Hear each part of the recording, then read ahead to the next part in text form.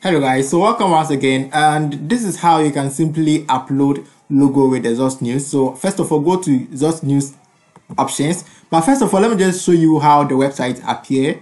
Okay, let me just show you how the website looks like before. Okay, currently this is how the website looks like. Consider the Zost News theme logo is being located over here, same as here. So I am going to change it. So go to logo and upload the logo that you were able to create from the Namecheap account. Then click on choose as logo. The same thing applies to this one. Select it and click on choose as logo. Okay, use this particular thing that I'm showing you. The same thing applies to all the logos. So click on quick save. Okay, after you need to click on quick save. Now let me just refresh my screen and show you how it will look like. Now you can see that we have been able to change the logo.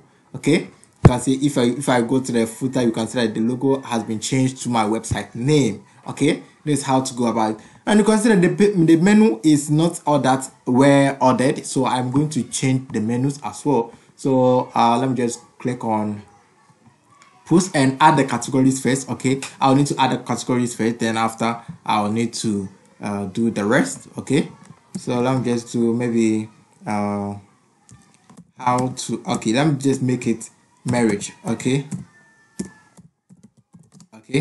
something like this. Okay, then click on update. Then let me just add another category so that it will be kind of nice. Okay, then how to, okay, let me just make this one story. Okay, story. Okay, story. Let me just save it again. Scroll up and click on add new category. Now we are done. Let me just go to this particular option, visit site and customize. Okay, okay, it is loading. Okay, okay, make sure that you change the identity of your website as well. Change it to your website name. Okay, change to your website name. That will be better. Okay, add a tagline. Okay, then go to menu.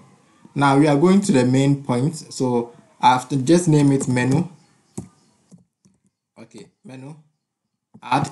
Okay, fly out menu and the footer menu as well. Then click on this, then click on home. Okay, then go to categories. Okay, you see that the category that we just added has been appeared over here. Then click on it, click on this one as well. So after, we need to click on publish. So now we have been able to change the categories, the menus as well. So let me just refresh. Consider the menus are appearing over here. So this is how you can simply change the menus in the Zost News team. So thank you for watching this particular video and have a nice day.